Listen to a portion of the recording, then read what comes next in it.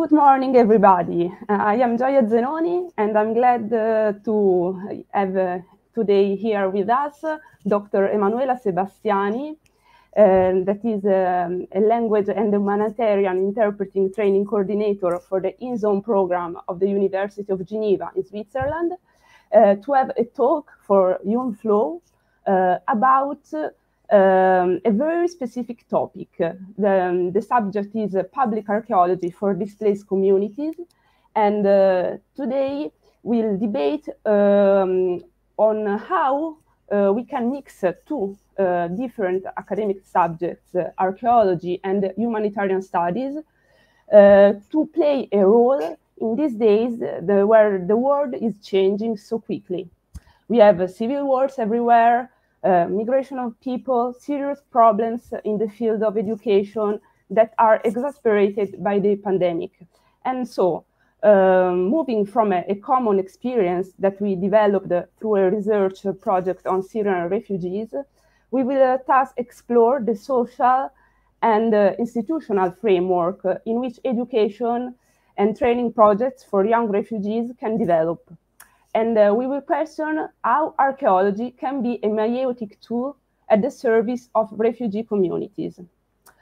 Archaeology, in fact, through understanding the past, helps us to understand who we are, where we come from, and also where we are going. So, in a few words, archaeology can be a compass that allows us to orient ourselves in the present.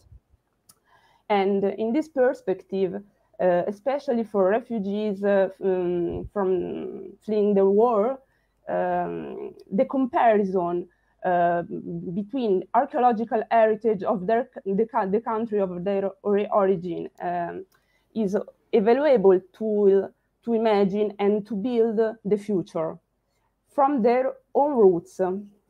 And this is also very important concerning the topic of the interpretation of memory, because memory could be a source for a new cultural production that marks the continuity between past, present, and future. So, first of all, I introduce myself. I am the project manager of the Human Lab of the Department of Humanities, and I'm an archaeologist. I am specialized in classical archaeology, and I worked for several years in Syria and in the Middle East in general, where I participated to the first Italian archaeological mission in Palmyra, a mission that was interrupted by the civil war more than 10 years ago.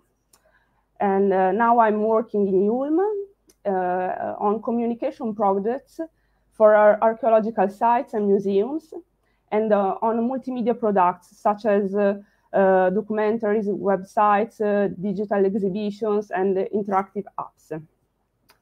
IULM University is empowering the research in the field of heritage education, and on research aim to make cultural heritage a mean for constructing peace.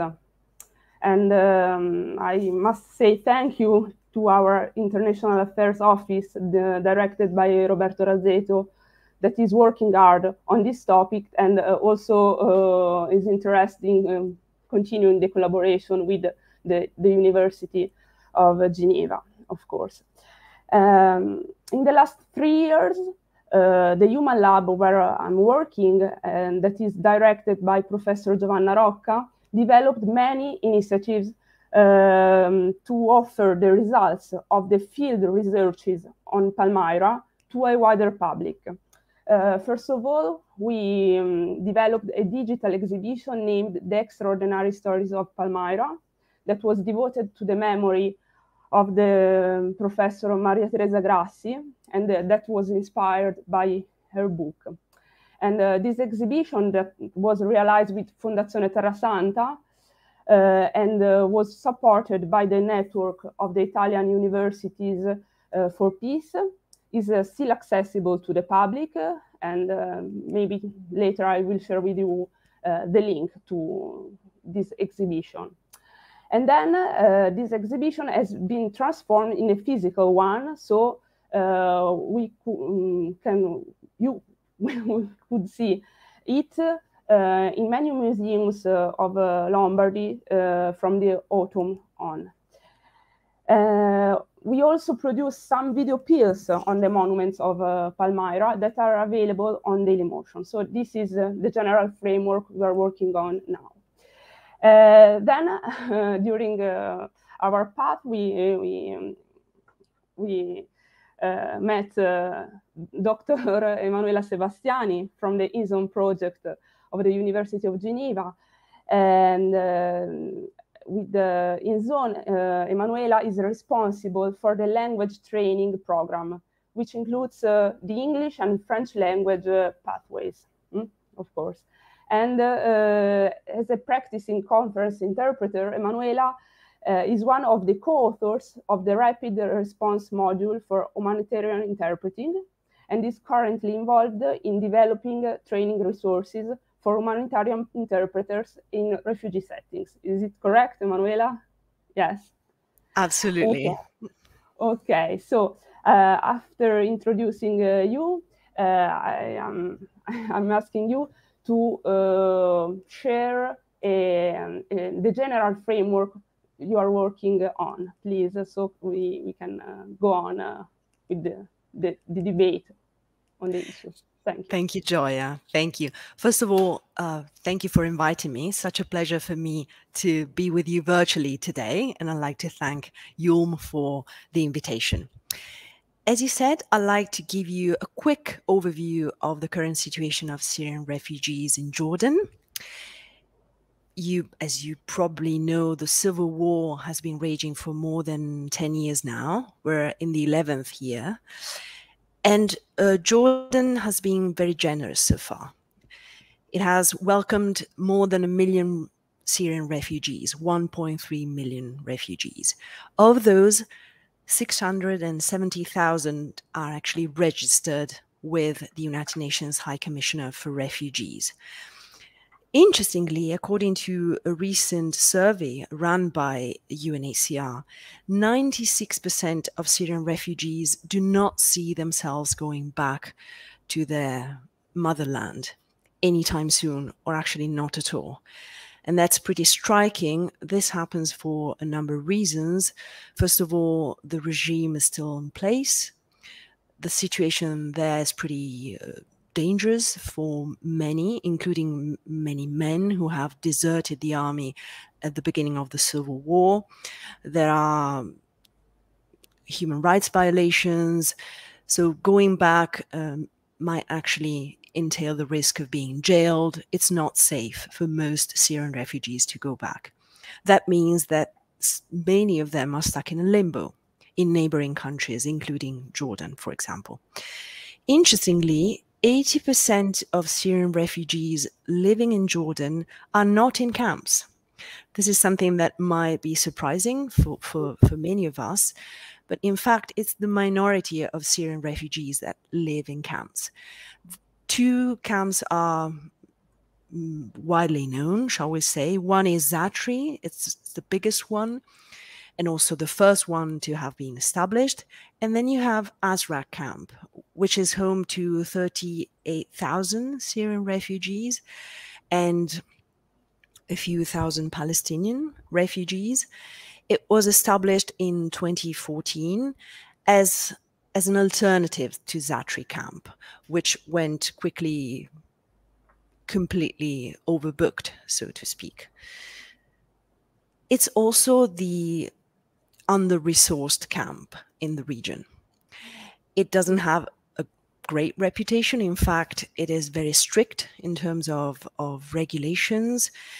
I will show you in a minute what it looks like. I have brought a video produced and filmed by CARE International, which is an international NGO that has been working with us since the beginning. So I hope to be able to show you what it looks and feels like in a minute. So Azraq camp is managed, of course, by the United Nations High Commissioner for Refugees, and it's shall we say, a collaborative effort in terms of offering basic services. You have international NGOs such as CARE, such as the IRC, and then you have national NGOs. Life there is pretty stark. Refugees are given a monthly sum by the World Food Programme, which comes as a voucher so that they can purchase food at the local markets, and there's a few of them. In terms of work opportunities, again, the situation is pretty stark. Work opportunities are far and few between. There is something called the IBV scheme, so the incentive-based scheme, which is run by UNHCR, and it allows one person per household to have a job in the camp with national and international organizations. And this is a way to top up what they earn on a monthly basis through the World Food Programme vouchers. So it's a way of improving one's life. But obviously, the minority of people work in a camp. It's around 30%. And when it comes to work opportunities in Jordan, up until recently, only a few sectors of the economy were open for blue-collar jobs, typically, so construction, agriculture, and sales. Now, recently, and this is good news, I would say, the Jordanian government has opened up other sectors of the economy so that Syrian refugees can have a chance to land a job in other sectors of the economy. And it has issued more than 62,000 new work permits. So there is hope, but obviously this comes 10 years after the beginning of the crisis, so there's still a lot to do. The University of Geneva InZone has been working in Azraq camp since 2016. We have our own learning center, which I will show you in a minute, thanks to the CARE video. We believe that higher education is fundamental, not simply to improve one's well-being and to have a new perspective on life, but also to increase one's chance to get a livelihood. And I will talk about some of the opportunities that refugees have in a minute. So this is to set the scene. If we can play the video, I hope, again, you will have the chance to imagine what Azraq camp is like and what life in the camp is like. So if I can ask our wonderful collaborators at IULM to play the video. Thank you very much. I see it's about to start. So you will hear in the background noises from the camp. This is what life in the camp looks like. It's a stark environment. It's a desert-like environment. Temperatures in the summer reach 42 to 43 degrees. It's extremely dry. And yet life and community life is quite vibrant. You have schools, obviously, for the little ones. Primary schooling is guaranteed thanks to UNICEF. You have secondary schools as well. You have roads, clearly crossing the camp. It's set up in villages. There are several villages. We are in village 3 as the InZone Learning Center. As you can see, the dominant color is white. The shelters are pretty basic. And yet people are creative there. They take pride in choosing the right outfit, colorful outfits quite often. As you can see, there's a lot of youth going to school, going about for their daily sort of errands. Mobility in the camp is pretty basic. You have bicycles that men can use. Women have a hard time when it comes to crossing the camp because culturally speaking, riding a bicycle for a woman is not considered to be the ideal situation. It's a different culture. In the video, you now see high school students going to school in the morning. And obviously women bearing all sorts of things top of their head, including water that they need as a daily contribution to home and domestic activities. There's sport as well. You have a few football fields, you have basketball fields, and obviously you have, as I said, education opportunities, primary and secondary mainly. There are several centers run by UNICEF and by CARE. You have childcare facilities. When it comes to higher education opportunities, the situation is pretty dramatic. And it's a nice transition leading to our learning center in Nasraq. This is a normal life, a normal day in our learning center. You have students coming in to register. Obviously, during the COVID pandemic, health protection measures have been put in place. So students register, they take their laptop, and they can enter one of the classrooms. And there they normally either study individually using online learning tools and following online classes, or they form study groups. They're also given headsets so that they can listen to, for example, language exercises. Collaborative learning is highly encouraged. It's something that we really insist on. And in a minute, you will see a range of learners at our center. Obviously, a majority of them is young people finishing high school and looking for higher education opportunities, looking for a chance to go to university. But we have learners from all walks of life and all ages. To the left, there's Abdallah, the director of our learning center. He's a Syrian refugee, and he's talking to mature learners. We also cater to staff from national and international NGOs coming to our hub, for example, to learn English or to take other courses. And in a second, you'll get to see the learning hub from outside and our team. It's a snapshot of our team.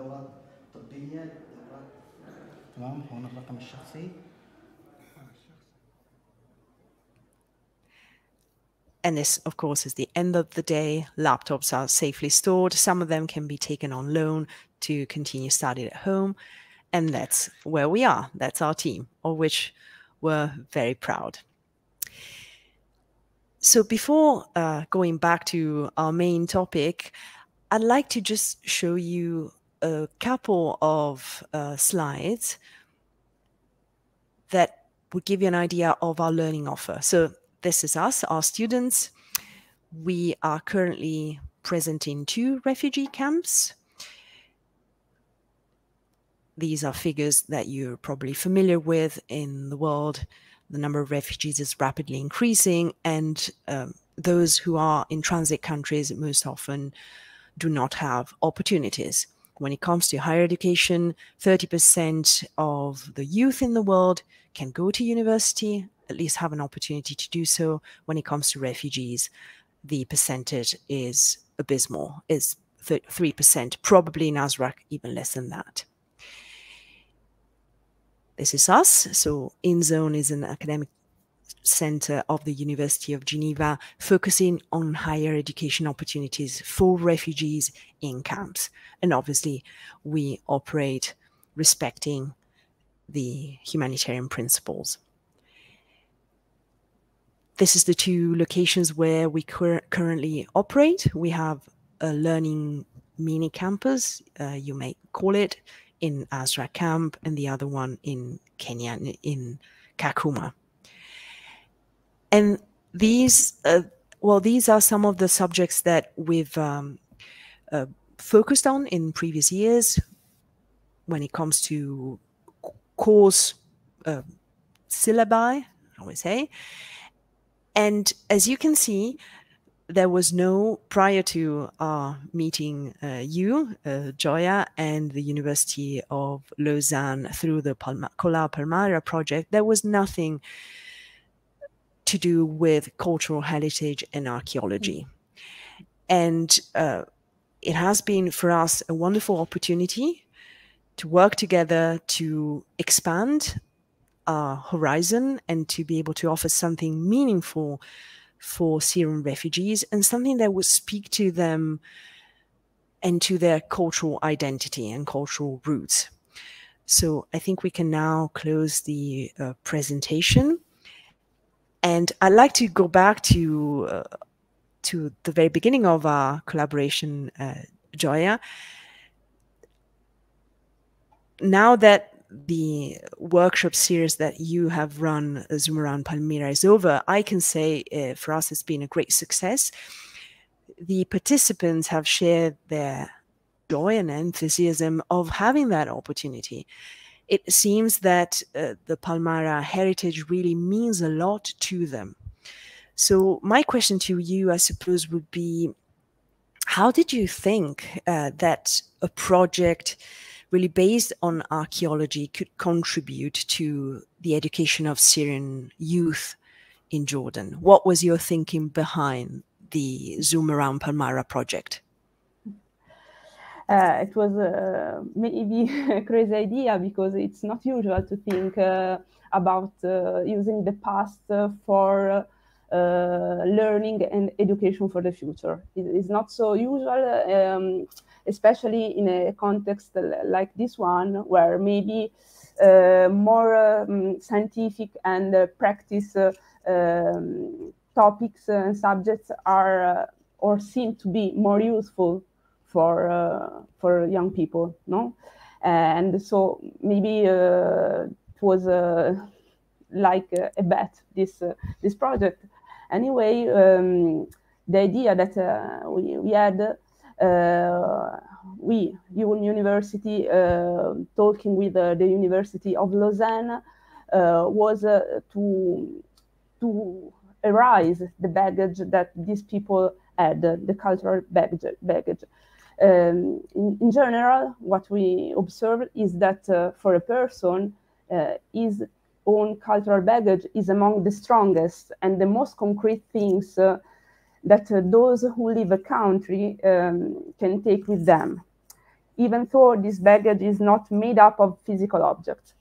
We are used to think about culture as a surplus, as a luxury for an elite, as something that we can live without, but it's not like this. For example, the lockdown in 2020 has shown us that is not the case. On the days that we were closed in our homes, in the grip of uncertainty and terror, we discovered that culture was sustaining us and kept us alive.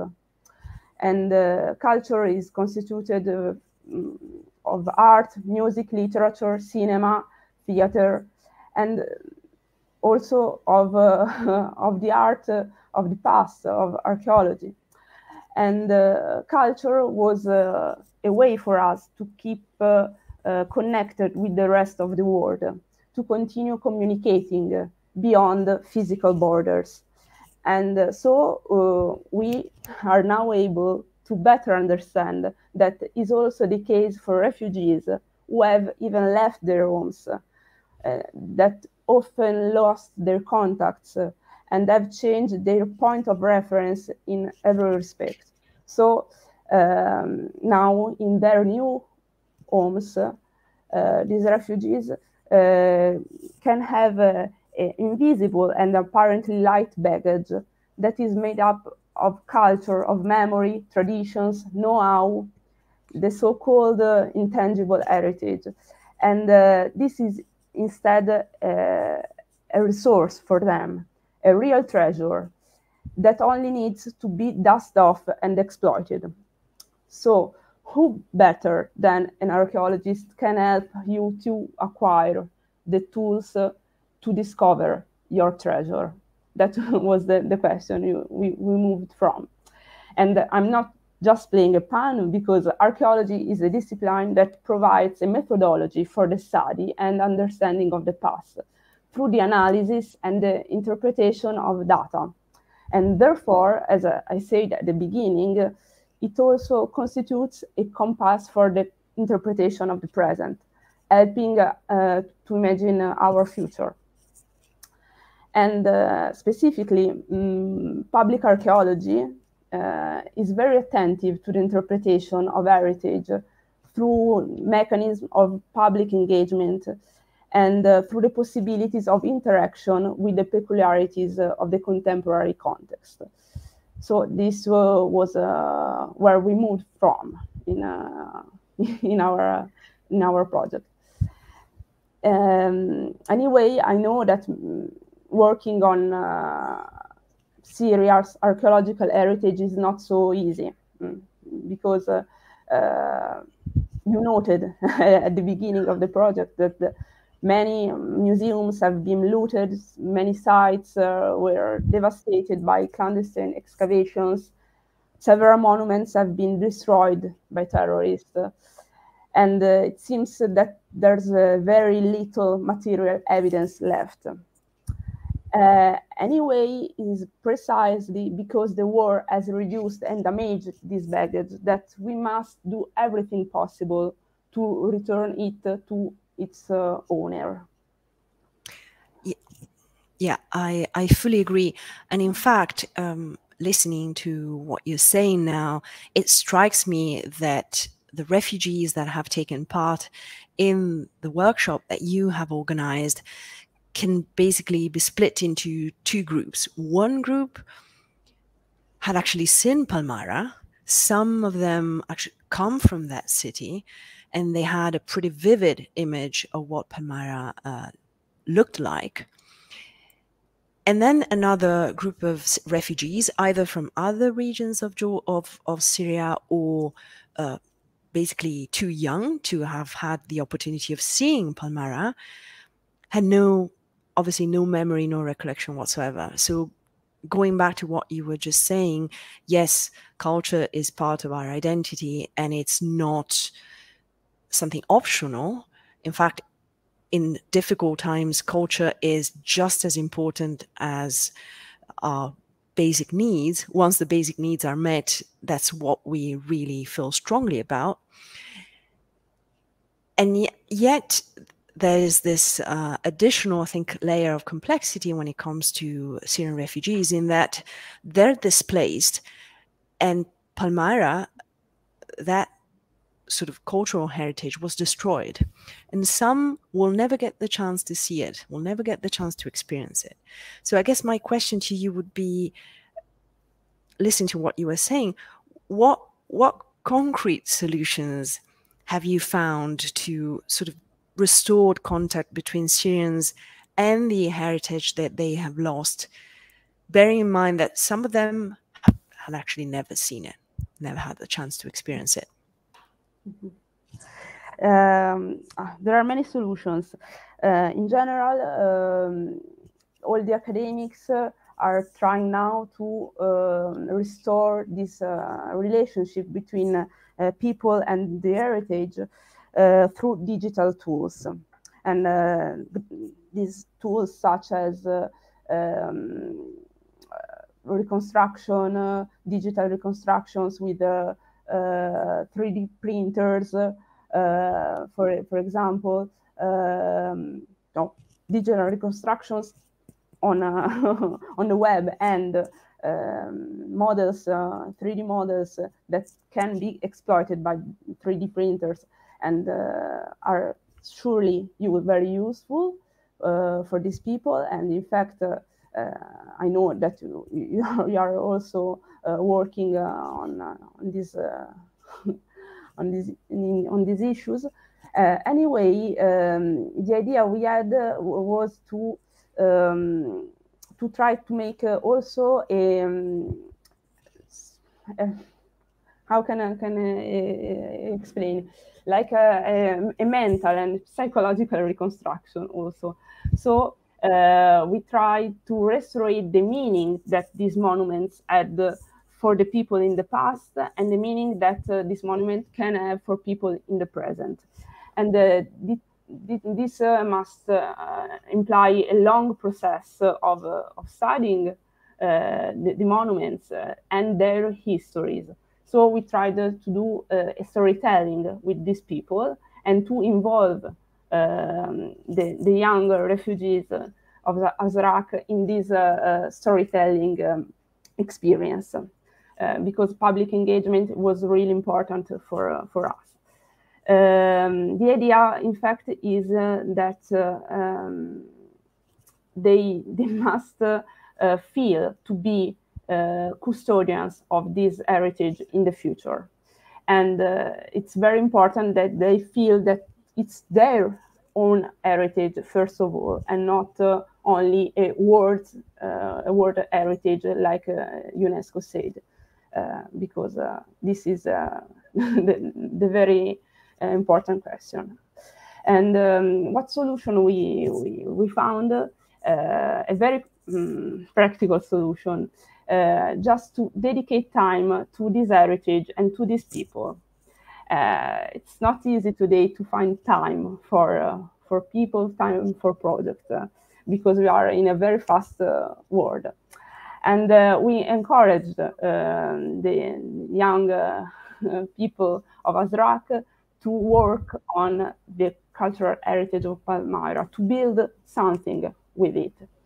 And we also have exploited digital technologies, but we have not limited ourselves to creating a digital object and abandoning this object in a virtual space. We have made a journey with the boys and the girls of Azraq together to give this heritage a shape. We have animated it with thoughts and emotions, and we have built a story around this heritage. We delivered this story to the public together with an explanation, and this is a booklet sorted out from this project, a booklet that everyone can get and can read. And this is how the project Zoom Around Palmyra, that we conducted in collaboration with you and with the University of Lausanne, was born. And this project originated from the desire to conduct an experimentation on the possibility of co-building informative material with people, with local people. That was really important for us, because archaeologists often have a presumption of being the only interpreters of the monuments they bring to light. But in reality, they do a good job only if they can make sure that the message is understandable to all the men of the people. To all the people all around the world, I mean. And thus they must not only speak an understandable language, but they also must refer to the same cultural horizons of their public. And this is the way how the monuments of the past can have a new life in the present. If I may, I think that's incredibly interesting. If I can add something about the language that I mentioned, which is probably linked to my own background. I'm a conference interpreter, and InZone considers multilingual learning as particularly important. And I think what you said ties in very well with this idea that knowledge should be communicated, including knowledge about the archaeological past, in the students' own language. And I think we have made an effort together to make sure that the refugees that you worked with were able to understand all of the learning materials and the actual classes in Arabic, in their own native language. And we've been able to do so thanks to interpreters that we have trained, who are on site. And yes, there have been technical difficulties and connectivity issues, but what was important for us is to make sure that people could learn in their own native language, which I think ties in very well to what you just said. You've got to speak the local language, and this only also includes the cultural dimension. I just wanted to contribute that we believe that a multilingual learning environment is essential. And yes, English is very important. English is the global language, and yet when you really want to speak to people, you've got to be able to speak in their language, and you've got to be able to understand a little bit about the cultural context. Wouldn't you agree? Yes, of course. Your contribution, in fact, to this project was essential, because without you as interpreters, and not only under the linguistic aspect, was exceptional for us, and we were able to produce something that was valuable for these people, I guess. And so now I would like to present the first tool that we produced together with the University of Lausanne, that was the editor of this booklet in Arabic, a new version of a booklet they realized before in English, and that was now updated with the new illustrations that we prepared during a workshop in Azraq, and we developed thanks to Dr. Barbara Sant'Agostini, that was a collaborator of IULM University, that created the new graphics of the booklet, and all the illustrations that can explain the text of the booklets. Before sharing my slides, and I'm asking Lorenzo to show my PowerPoint, please. Okay, thank you. Before sharing and commenting these slides with the presentation of this booklet and of this project, I would like to say thank you to Dr. Patrick Michel of the University of Lausanne, that is the head of the Collar Palmyre project. And thanks to him, the Zoom Around Palmyra project took shape. It was a collaboration, becoming a part of a series of pedagogical activities that the University of Lausanne conducted in Azraq. And these activities were, of course, related to the archaeological heritage of Palmyra. So working together on this topic, we created a new part of this huge project they are working on. And I also would like to thank you, Emma, for this opportunity, and also to Lupisani for supporting us through the journey and giving us the opportunity to work with your in-zone learning hub managers, teachers, and tutors in Azraq. So I remember Abdullah Salim, Omran Al-Mansour, Mohamed Ba, and last but not least, I would like to thank the guys who enthusiastically participated in the project. In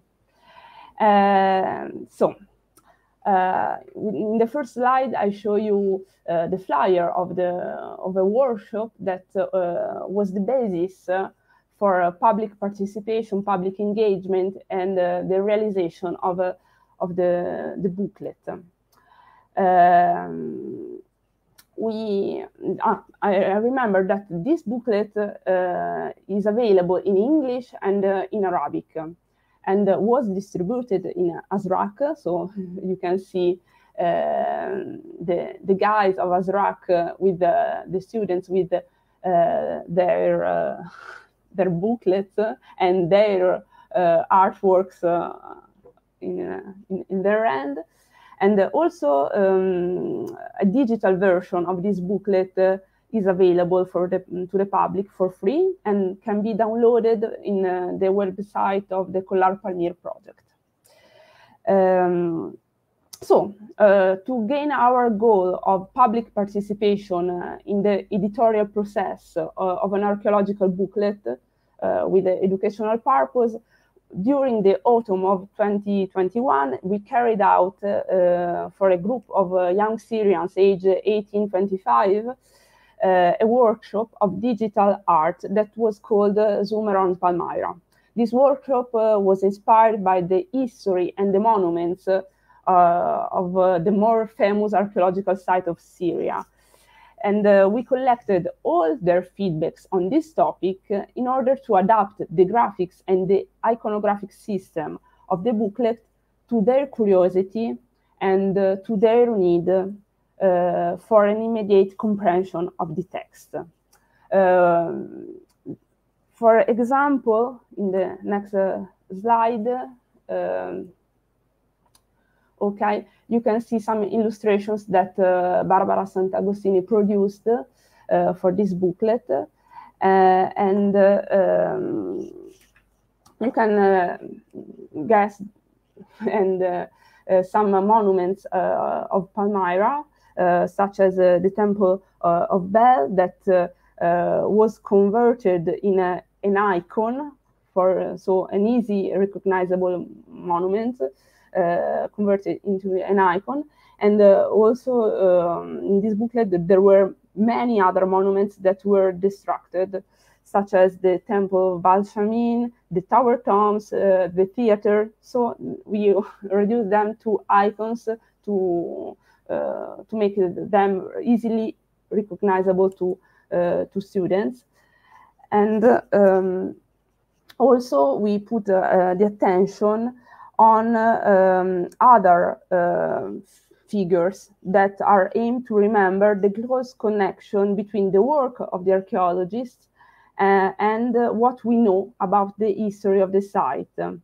And so you can also find in this booklet statues, pottery, coins, small finds, inscriptions that are very useful to reconstruct the history of the site and to give a full-rounded interpretation of the past.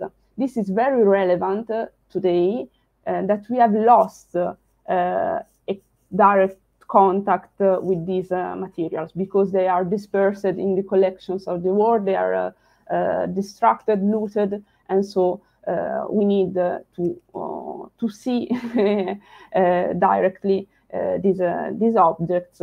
And we try to do that.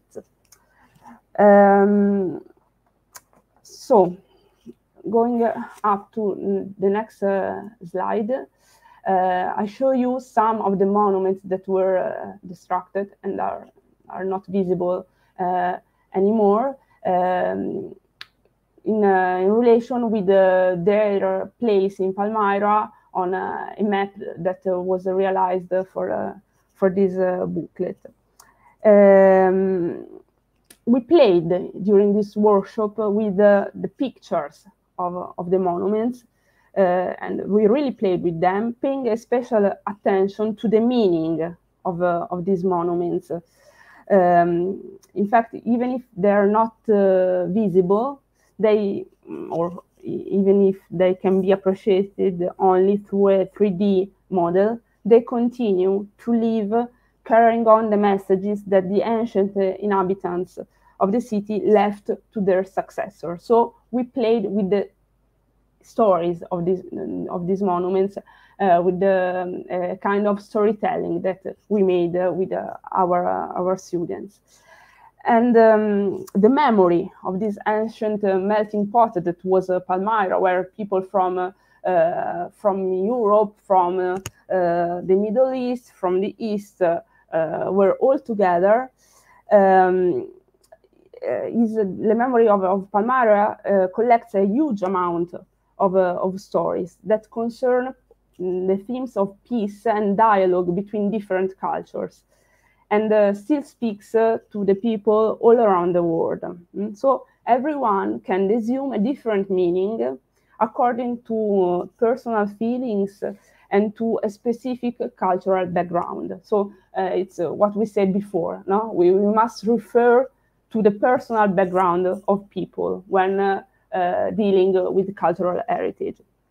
And we asked, what's the meaning of this heritage for the young Syrians, for those who have seen it and for those who never had the possibility to see it? We asked them this question, and we invited them to give an answer through digital art. So art of the present, illustrating the perception, the ideas, the emotions inspired by the art of the past, and serving as a mean to imagine the future. So the idea was to imagine the future through the emotions of the art of the past. We use photography, of course, to do that, since we can't access these monuments. Remembering that photography is a kind of art. So through photography, we can mix past and present, because we can put together different things that can be touched and not. And through photography, we can also mix what we see and what we think. And photography also helps to keep memory of a moment, to evoke the feeling of the fresh breeze among the palm trees, as you can see on the top. Digital photo composition techniques, such those you can see on the right, also helped to give a personal interpretation of this memory, mixing these images.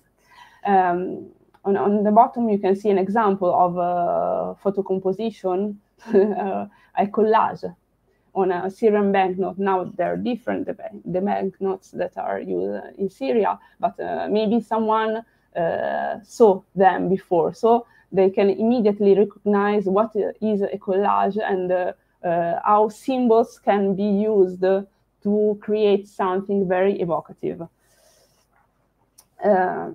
Through digital collages, we can play with images, exploring the intangible and giving a visual consistency to the products of our imagination. Like using a camera zoom, during the creation of a collage, we can emphasize a detail and create a narrative around it. That's what we try to do with these monuments on the right, to create an history, a new history with a monument. So even if Palmyra today seems like an unreachable and forgotten place, digital tools allows us to zoom around it with a quick change of perspective. On the next slide, I will show the digital tools we use to create this photo composition through weekly meetings with the students of Azraq, meetings on Zoom, of course. I hope in the future we can move to Azraq and maybe visit it and work directly with the students. So this was a whiteboard we used to collect all the thoughts of and the presentations of the students. It's a tool for visual communication that we use. Is named Mural. Here they present themselves through images, since we were working on images, and took confidence with teamwork on visual collaboration platform that is really useful for them for working in the future, to have confidence with a collaboration platform. And we put there all the available photos, some keywords, some useful links to digital archives, such as the Collar archive of photographs on Palmyra. And we also put there our agenda. Then we use another digital tool that is a free software for photo composition, that is GIMP. It's an open source software, really close to Photoshop, so is also very useful for working on pictures and create graphics. And every student freely employed his artistic touch to express his perception on the heritage of Palmyra, combining the images of the monuments before their destruction, such as the tetrapilon that you can see here, and other symbols or emotional elements to create a surreal landscape, both expressing feelings about themselves and their country home and formulating their hope for the future. So these were two instruments, very practical, that we tried to teach them how to use. Let me finish and close with this overview of the works that the students of ASRAC produced during the workshop, and they are all presented into the booklet, so you can see them again if you want. And my hope for the future is to show them in an exhibition, maybe, traveling around the world.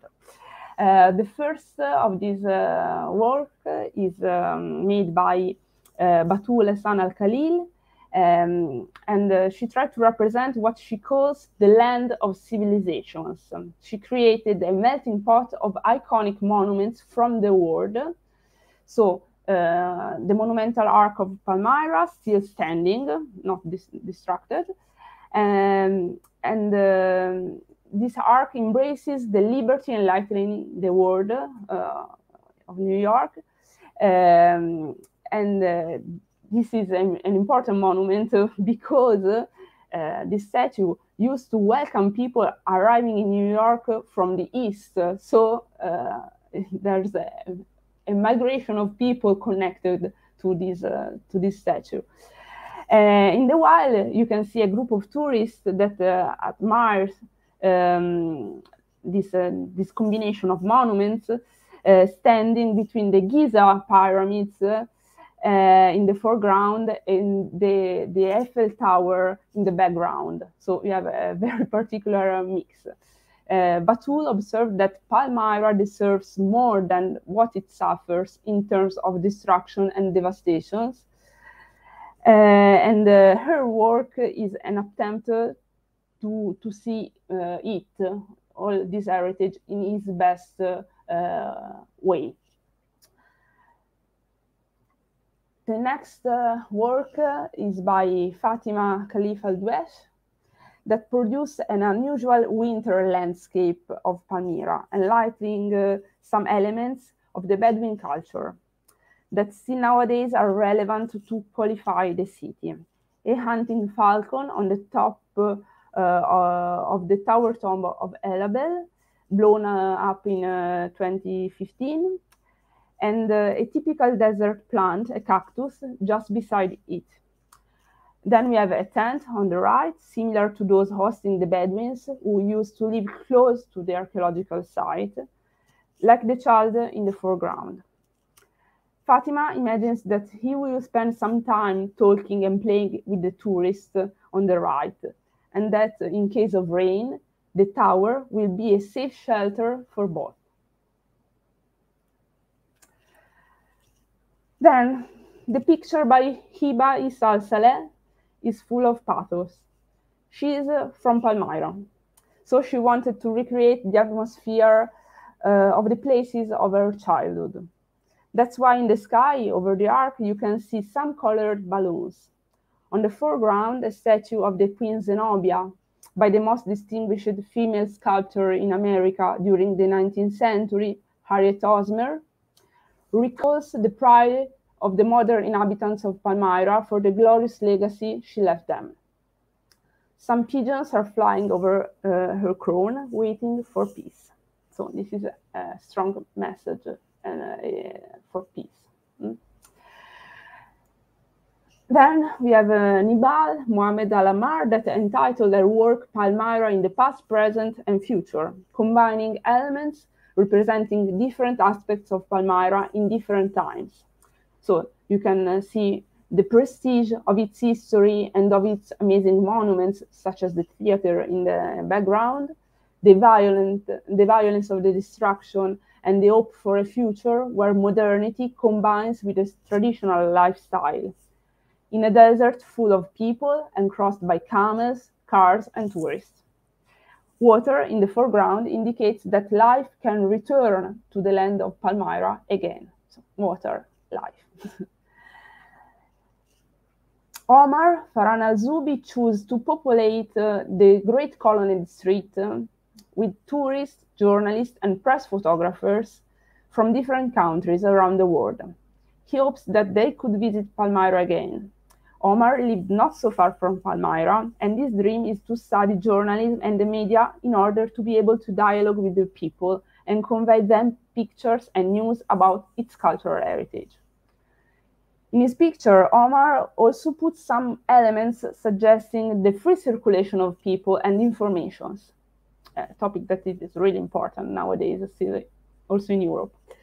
So you can see a seagull, symbol of freedom, a camel, symbol of the ancient means of transportation, and a carrier pigeon, once upon a time used to exchange messages.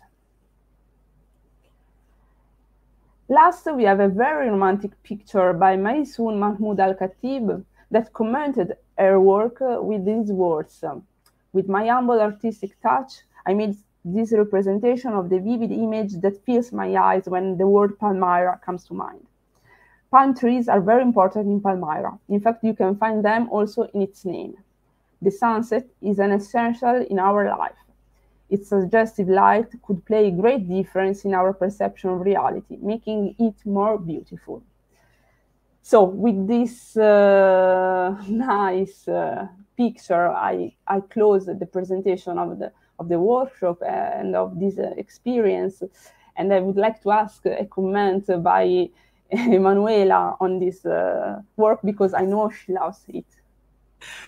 What an amazing gallery. I think all of the students' works we've seen are quite remarkable. And I can certainly witness to the fact that I have seen, seldom have I seen so much enthusiasm for a project. Now, the works that you've shared with the audience were made by youngsters, high school leavers, boys and girls, probably thinking about their cultural past and cultural heritage from that perspective for the very first time. And they were thrilled for a number of reasons. First of all, because they got a chance to get to know more about Palmyra. For some of them, like I said, it was a first. They'd never visited the place before.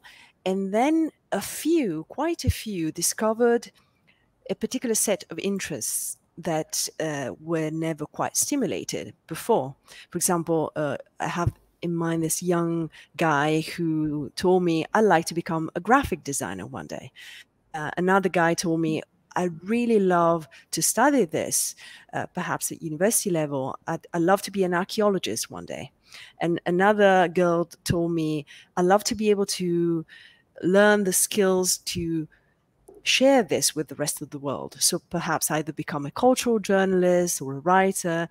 So you see, that was really a golden opportunity for them to get to know more about their cultural past and roots, but also to look into the future to sort of discover something new in themselves. And I hope that there will be more to come, that we can still work together on follow-up projects, because I feel that we've just scraped the surface. There's an iceberg, really, just the tip of the iceberg. There's all the rest of it to be discovered and unearthed, I suppose, if we wanted to use a metaphor. So from our end, there's a lot of gratitude, really, and an enthusiasm for what's to come. Yes, but what was your reaction to the idea of working on an academic project focusing on archaeology? I want to know that also. Thank you for your question. It's an interesting one. At the beginning, I feared that this would be a bit of a leap in the dark for a number of reasons. First of all, we run regular surveys in the camp to know what students are interested in, potential students. And the usual responses are, we want to learn coding, we want to learn something practical, we want to learn something, some skill sets that would lead to a job. So I feared in the beginning that we would not raise enough interest. And then we had never tried anything of the kind before. Like I said, cultural heritage, history, archaeology, that was all new to us. But the minute we shared the news via a leaflet in the camp in Village 3, we got tons of responses, because we didn't necessarily know that Palmyra would be of such resonance to them. But the minute you say Palmyra, you have an immediate response of interest, of, I suppose it's a bit like we feel about the Colosseum in Rome. It's just part of who we are, even though some of us have never been to Rome. So it was an immediate positive response, and then the project only confirmed the initial interest. So it was a surprise for me, let's put it that way, a positive one. Okay, thank you. So I hope we can have the chance to have a follow-up of this project. And I also hope that people following us today can have an idea of the role of archaeology, of public archaeology, also in an humanitarian context that is not so easy to guess, but anyway, we tested and we experimented a new experience, and I think that it carried out great results. So I'm very happy about that, and I also want to say thank you once more to you and all the staff from the University of Lausanne also, and of course the InZone Learning Hub of ASRAC and all the people working with you. So thank you very much, Emma, for being with us today. And thank you for inviting me. A big thank you to our partners, the University of Lausanne. A huge thank you to our local team in ASRAC, to our interpreters, to our students, and finally, big thank you to you, Joya, and your institution for offering this golden opportunity. Like I said, we hope there's more to come. Okay. So, bye, and see you in the next IULM FLOW. Indeed. Goodbye. Goodbye.